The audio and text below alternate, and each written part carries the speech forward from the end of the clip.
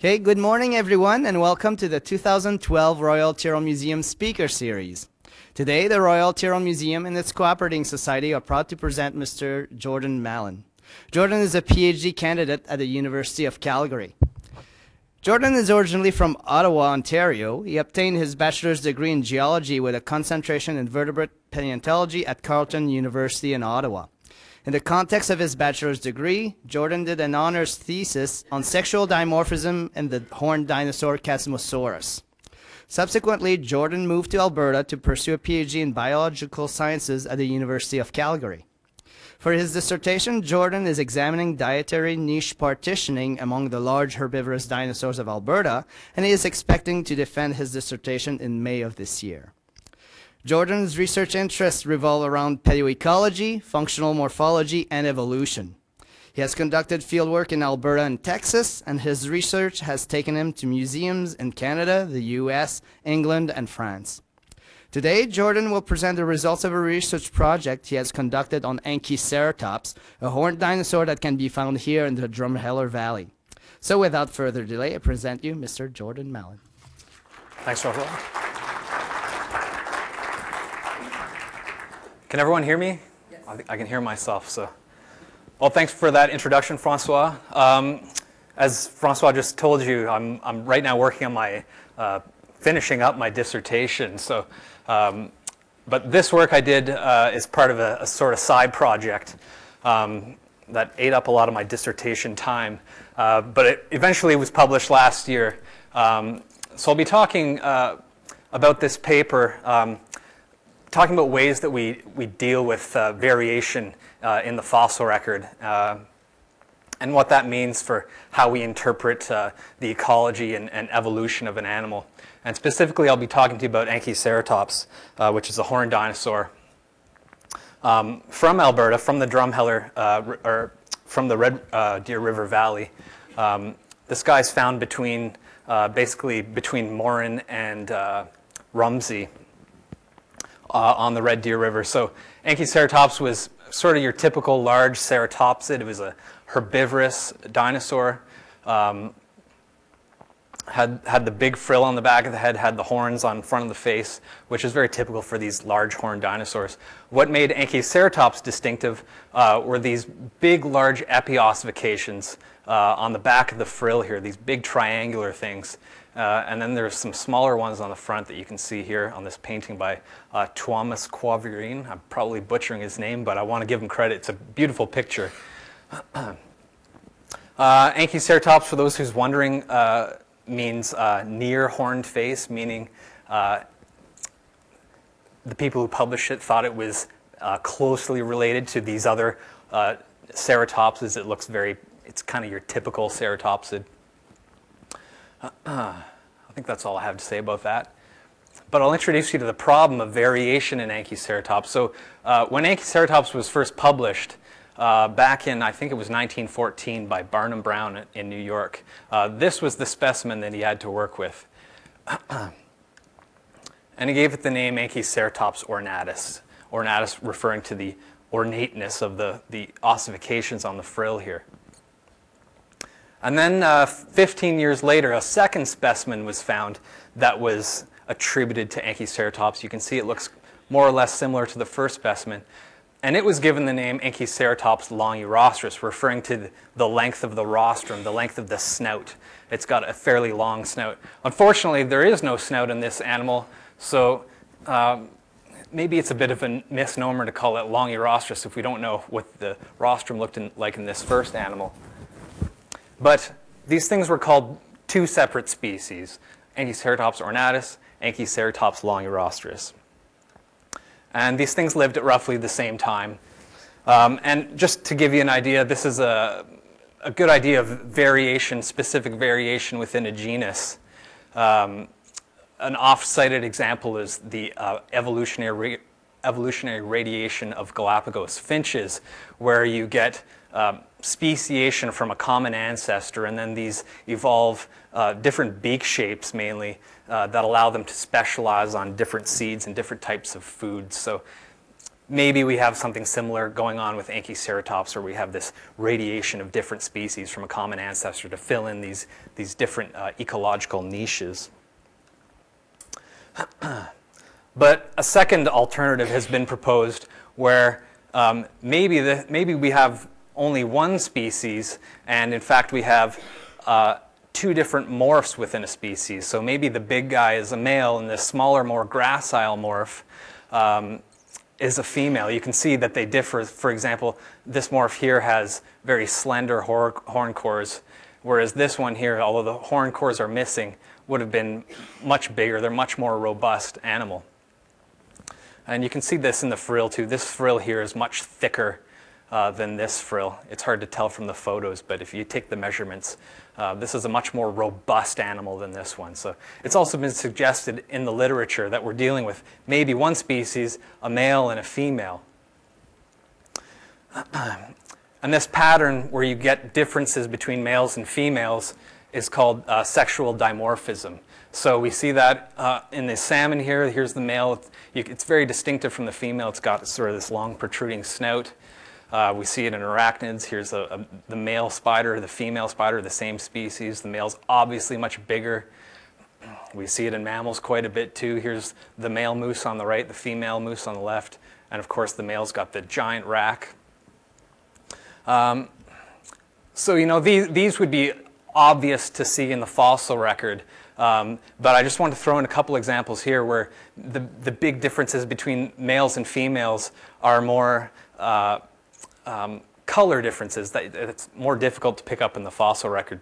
So if we were to find these finches in the fossil record, I don't know that we'd be able to tell males and females apart necessarily, because they mainly differ in their plumage. Here's this male goldfinch has much brighter plumage than the female. And again, soft tissue differences between the male lion and the female lion. The male's got the mane that everyone's familiar with. And we have sexual dimorphism in humans too. Often the males tend to be bigger, stronger. Females are more slender, more intelligent. But it's not always obvious. It's not always easy to pick those differences apart. Sometimes the males and females tend to look pretty similar. So what are we dealing with in this case? Are we dealing with two different species? Are we dealing with sexual differences? It's hard to know. Maybe we're dealing with a third hypothesis that no one's really considered yet. I guess the case that I would make here is that these two hypotheses, that we have two different species or two different sexes of one species, they both posit this idea that we have discontinuous variation within the species. So we have basically two different morphs, or dimorphism, going on. But the case I'd make here is that with only two fossils, with only two specimens published to date of Anchiceratops, no two fossils look alike. So of course you're going to expect to see differences between these two. And it's very easy to posit dimorphism within when you don't have a growth series or a series of more than just two individuals to maybe fill in those gaps. So there might be a third option whereby these are just endpoints of a graded series. Maybe there's no dimorphism going on at all. And as all the paleontologists like to say, in order to test this hypothesis, we need more fossils. And to date, we've only had two published examples of Anchiceratops. But it turns out there's lots more Anchiceratops out there that no one's really published on. So, for example, this guy here, beautiful skull. This is on display here at the museum out in the Ceratopsid Gallery. This guy's out at the ROM in Toronto. This guy is at the American Museum of Natural History in New York. This guy's at the Field Museum in Chicago. This guy's in Wyoming. This guy's in Ottawa. This guy's in Ottawa. This guy's up in Edmonton. So I suspect the reason why nobody's summarized all this material before is just because it's been spread all over the place and it's been very hard to get to.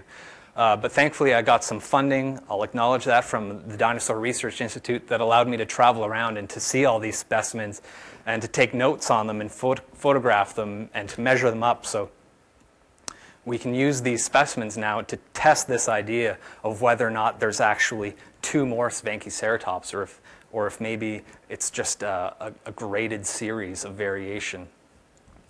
I should mention that the reason why these specimens are found all over the world was because back when they were collected in the early 1900s, there was no provincial museum in Alberta to keep them centrally located. So it's nice to have now the Tyrrell here, where we can, amass all of these collections into one place now. These remain where they are today, but new material coming out of the field now stays at the Tyrrell, so we can easily compare differences between different specimens. And so just to give you an idea as to where all this stuff's been collected, it's basically been collected mostly between Mallon and Rumsey, but you get quite a few specimens down closer to Drumheller too. But it's only maybe, a half-hour drive up to Rumsey from here or so? So all along the Red Deer River they've been collected, basically. So in science, one of the sort of keystones or key aspects of science is this idea that we test hypotheses. And so we can generate some hypotheses to test this idea that there's dimorphism in Anchiceratops, be it sexual or two different species. So we can first generate a null hypothesis. I've rendered it as H naught here, which states that there is no sexual dimorphism, or actually I shouldn't just say sexual dimorphism, but any dimorphism, period, within Anchiceratops. And this predicts that, in fact, there will be continuous variation among individuals. And then we can generate an alternative hypothesis which states there is dimorphism present. Again, it shouldn't just say sexual. I should have just said dimorphism. And this would predict discontinuous variation among individuals. So we have these two different hypotheses set up. We can then go test them. And the way that I did that was I looked at all these different skulls of Anchiceratops, and I just took a bunch of measurements from them, linear measurements of the skull, different aspects, mostly centered around the frill and the horns here, because often most of the specimens were missing the snout, so I didn't take a lot of measurements from the snout. Most of the specimens preserve the frill, and what I want to do is compare those measurements and to see how they vary, whether it be discontinuous variation or continuous variation. Whoop. So the first thing I did was a principal components analysis, and what that does is I can take multiple measurements from the skull, as I just showed you, and then what a principal components analysis does is it takes that multivariate data and compresses it down to a couple of axes of maximal variation. So in a traditional bivariate plot, you might have your x your variable x on this axis and variable y on the vertical axis. And you know what those axes represent. In a multivariate principal components analysis, this axis here would represent some combination of variables that maximizes the variation in the spread. And this second axis here would also it maximizes the variation that is tangential to the variation from the first axis. So no need to overinterpret it. What you need to know is in this null hypothesis, if we have two different, if it's all one morph, then we expect to see no clustering in the variation along those axes. Whereas if we have two morphs, you would expect to see clustering in those axes. So here there's no, there's absolute spread, and here there's two morphs you're seeing here. And when we actually crunch those numbers, here's the pattern of variation that we see in Anchiceratops. So I don't see any strong clustering of these eight specimens that I measured. It's not a big sample size, unfortunately, but it's what we have. You might argue that maybe here's a cluster here and here's a cluster here, but the within group variation of this cluster is relatively large compared to the between group variation here. I just don't think there's any obvious signs of dimorphism going on here. You could easily argue that this is one big cluster here and this guy's an outlier, but the point is there's no obvious clustering of these specimens in the PCA. I also did a second test, a cluster analysis, and what this does is it, based on the measurements that I took, is it forces these different specimens into clusters, into what are called dendrograms. So you can see, so for example, in this null hypothesis dendrogram, you wouldn't expect any strong clustering at the base of the dendrogram, say between males and separating males and females, or species A from species B. Instead, you might expect a pattern more like this, kind of a comb-like pattern, where specimens G and H are more alike, and then specimen F is more similar to specimens G and H, and so on.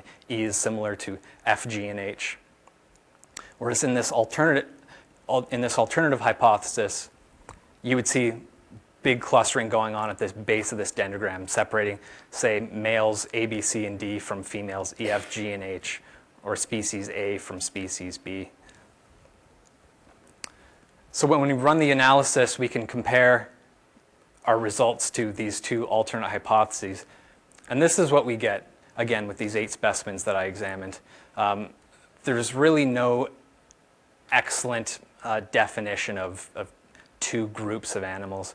The best dimorphic signal that we get is comparing these 2 clumps here, and then you get the outliers on the edge here. There's no strong dimorphic signal going on here, though, I would argue. Finally, I did a k-means cluster analysis, and what a k-means cluster analysis does is you tell the algorithm at the outset how many groups you're looking to find. So in my case, I'm testing the idea that there's 2 groups, and so I would tell the k-means cluster analysis, I'm looking for 2 groups. And then what the algorithm does is it tries to cluster, it tries to create 2 groups with maximal between group variance and minimal within group variance. And because of the way that the algorithm works, there's, the assignment begins randomly. So you have to run the analysis, iterate it maybe 20 times or however much you'd like to compare how consistent the results are. And if you're getting consistent results with respect to the groupings, then you can maybe argue that you've got a strong case for dimorphism, whereas if your results are very inconsistent, then you have no strong case for dimorphism. So what I've done here to show this, these numbers 1 through 20 represent the number of times I've run the analysis.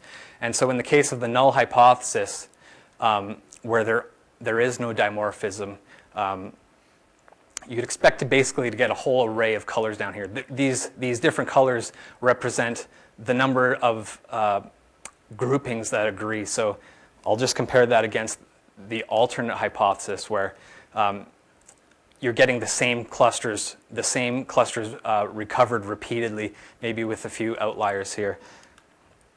But here you're getting different clusters every time you run the program. So this would be an excellent example of no dimorphism, and here we have dimorphism represented in the data set. When I run the numbers through, this is what I get. Very few of the cluster pairs actually agree with one another, hence the color coding at the bottom is all over the place. You get a rainbow of colors down here. Again, more evidence that I think there's not strong dimorphism, there's not a strong signal for dimorphism in Anchiceratops. So what are the implications of this? Well, I'm concluding based on these 3 different tests that there is no dimorphism in Anchiceratops. Rather, there appears to be continuous variation in the skull of this animal. So I'm suggesting that there's probably a single variable species, and that by priority Anchiceratops ornatus was named first. So it's all just a single species. And there's not dimorphism, there's not sexual dimorphism going on within the species. It's probably all just individual variation. No two people in this room look alike. Even when you take sex into account, different females will differ from one another, and different males will differ from one another because we're all individuals. So what? We've determined that there's one species of Anchiceratops, but the story doesn't end there. I think the implications for this are actually pretty interesting when you take a broader perspective on things. So Anchiceratops comes from the Horseshoe Canyon Formation, which again is we're sitting in the Horseshoe Canyon Formation here in Drumheller. And if we look in the Horseshoe Canyon Formation, if we look at the spread of where Anchiceratops is found, it's found in the upper part of Unit 1 here and throughout Units 2 and 3 and maybe up into Unit 4. That's a span of about 2 million years. So we can say that Anchiceratops more or less, as a species, spanned 2 million years. I should plug Annie Quinney's talk in here. I think next week she's talking about paleo environments in the Horseshoe Canyon Formation, which would provide some more context for where these guys lived. But if we travel from Drumheller down into Dinosaur Park, just north of Brooks here, we're getting into ever older sediments. We get into the Dinosaur Park Formation. And in the Dinosaur Park Formation, the longest span of a species typically is about 300,000 years. So for example, Centrosaurus here is a horned dinosaur that lived about 300,000 years as best we can determine.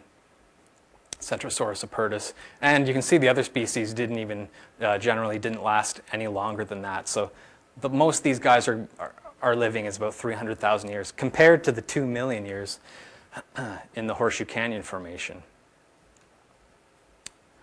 So Anchiceratops appears to have been a relatively long-lived species compared to the other species in the older sediments in Dinosaur Park. We're talking about a difference of 2 million years compared to 300,000 years in the Dinosaur Park Formation. So why? That's kind of interesting. If Anchiceratops is only one species, and it appears to be much longer lived than the species we get in the Dinosaur Park Formation, why might that be? And we can generate some hypotheses that might account for the long species lifespan of Anchiceratops. One of them is the Dinosaur Park Formation has high species diversity compared to the Horseshoe Canyon Formation. And when you have a lot of species living together, there tends to be lots of competition going on between species for food resources, which results in high extinction rates and new niches opening up. And so there might have been less pressure for these animals to evolve in the Horseshoe Canyon Formation, which is why Anchiceratops might have been longer lived. There simply weren't as many species for it to compete with for food. The other option is that in the Horseshoe Canyon Formation, there might have been less habitat fragmentation. So in the time when the Dinosaur Park Formation was being deposited roughly 75 million years ago, North America was divided by this western interior sea. And as the sea encroached on the land, as it expanded and encroached on the land, it probably created lots of habitat fragmentation. And different populations were isolated from one another as a result. And when you isolate populations, this tends to produce sexual isolation and creates new species. Whereas in the time when the Horseshoe Canyon was being deposited, the sea was gradually receding and opening up new land area here. So there was less isolation of populations. The populations were mixing, and when you tend to mix populations, it tends to create stability in the gene pool, and you don't get evolution occurring as quickly. So that might be another option as to why Anchiceratops as a species, ornatus, Anchiceratops ornatus, was longer lived than these species in the Dinosaur Park Formation. Another option might be might relate to generalist versus specialist habits. So maybe the dinosaurs in the Dinosaur Park Formation were more specialist, so they had very narrow environmental and food requirements. So maybe what happened was when the environment changed in the Dinosaur Park Formation and their food disappeared as a result, they had to move elsewhere to find the same food. So you get high species turnover as species migrate in and out of the area where the Dinosaur Park Formation was deposited. Maybe Anchiceratops instead was more of a generalist, so it fed on maybe a variety of plant foods that when any one of those plant foods disappeared, it didn't have to migrate out of the area because it was able to subsist on a different set of plant foods that it was also tolerant to. So these are just three ideas that might explain the longevity of Anchiceratops versus the short-lived species in the Dinosaur Park Formation. Hopefully we might be able to tease apart these hypotheses and be able to tell which one is more likely to be true in the future, but that work still is yet to be done. I should also mention some of the implications as this has for our interpretation of the extinction of the dinosaurs too. So in the Horseshoe Canyon Formation, we're not too far from the ultimate extinction of the dinosaurs when they went belly up at the end of the Cretaceous period, 65 million years ago. And so if we have two species of Anchiceratops, like was originally believed, then we've essentially doubled the biodiversity of Anchiceratops at the end of the Cretaceous. And that would have greater implications for the impact of the extinction. If you recognize all the different morphs as being new species, then at the end, when all these species go extinct at the end of the Cretaceous, it's going to look like there was a mass extinction going on.